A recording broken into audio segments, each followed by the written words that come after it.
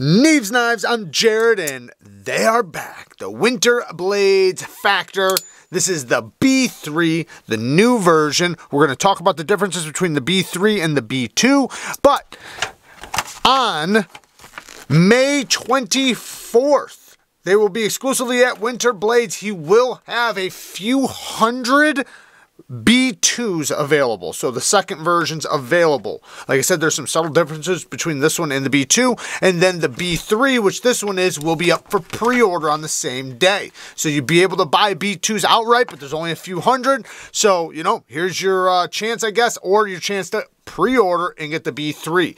We're going to talk about the differences between them here in 1 second. So we have a Damascus blade, which the Damascus will be a little bit more expensive than the M390. I think the M390 is like $375. These will probably be about $400, so not too bad. It's not Damascus steel. It is I believe it's a powdered steel 9CR Damascus, which means that it's the same type of process that they use for the Damascus steel. And to be honest, guys, there's not much difference. Like, and from my testings too, there's hardly any difference from Damascus steel and that powdered 9CR. Now, the one difference is going to be is RWL34 is what's in Damascus steel, and this is 9CR, which RWL34, it has a little bit better edge retention than 9CR, but not by much. Like, it's very, very little. And, you know, being a powdered steel, you know, it's not going to be like a regular 9CR. Powdered steel is going to be tougher, and it's going to have slightly more edge retention. Anyways, but beautiful pattern, man. This thing, gorgeous, gorgeous pattern. Very, very well done. The geometry is super thin. Amazing, amazing geometry. Then we have a micro milled titanium handle. Look at that micro milling, and look at the, man, it just, man, this thing is so gorgeous. I love all this machining, all the milling. You can feel this milling too. It's deep. It's nice and scratchy, which is, I love it. Then you have a beautiful titanium milled pocket clip, and then as far as the back spring goes, you can get it closed up, so it's just one solid piece, or you can get it with the back spring where you can flip it like I just did in a carbon fiber or maybe the G10 one. Now, mine's a prototype version, so mine has T6s, but all the production ones will be T8s. So just so you guys know. But if you don't know about this knife, go and watch my full review. I break it down extremely well in that, very in-depth, but just to break it down very quickly for you, basically this knife is very innovative and very awesome because it's using magnets. It uses magnets for the lock and magnets for the detent. There are two ends on each magnet. One is called the North Pole, and the other is called the South Pole. Want to know an interesting fact? The north and south poles of a magnet are attracted to each other and will always be pulled towards each other when they are near the other. But the same poles of two different magnets will push apart or repel the other. And the result is a very, very fidgety, very satisfying, very clean, consistent braking action that's super duper solid. And you know, it's so awesome. And then you have this unique flipper tab or flipper style, but you also can get this closed off if you want. There is that option. But I just wanted to break it down really quickly, just in case. Most likely you know about this, but just in case if you didn't.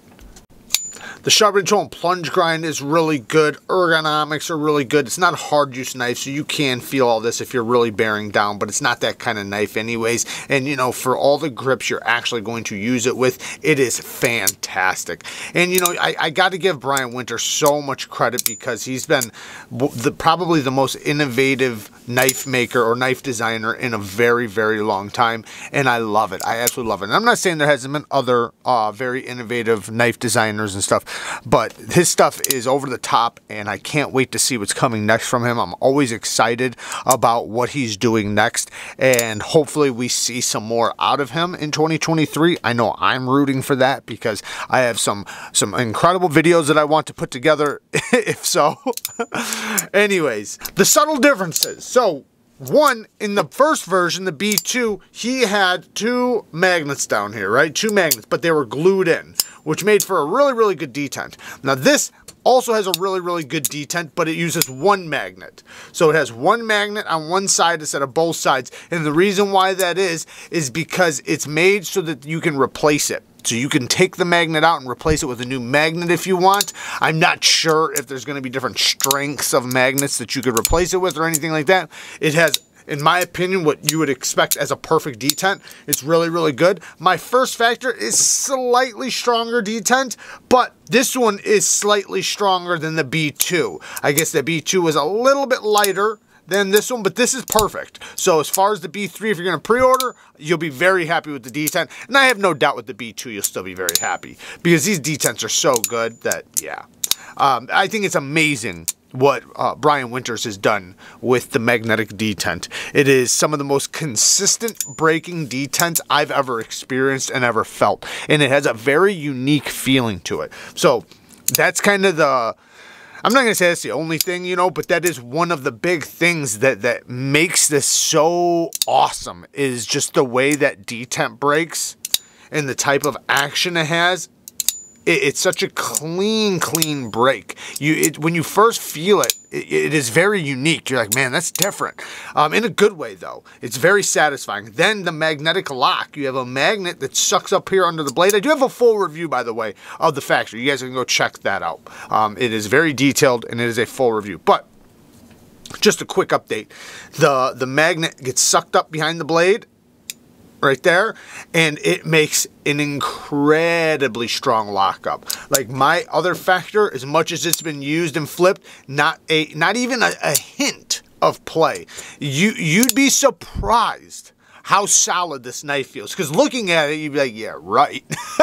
Yeah, right. No, it really is. It is rock solid. It's amazing how solid it is. But, you know, the magnet pulling itself up into a locked position is what creates that. Because it's not like a regular lock where it's kind of just wedged there. This is actually constantly pulling up. Which I guess in some, you know, with a lot of locks, the spring tension is constantly pushing it into a locked position. So I guess, you know, that doesn't mean that you can't have a very strong lockup from regular locks. I'm just saying this is a great way for a locking mechanism to work, and it's very satisfying. But yeah, I just wanted to run this past you guys and let you guys see what is coming soon, so you guys have a heads up. I know a lot of you guys missed out on it before, and you know, I will be featuring it in more videos as we move along. I appreciate you guys watching. Until next time, peace.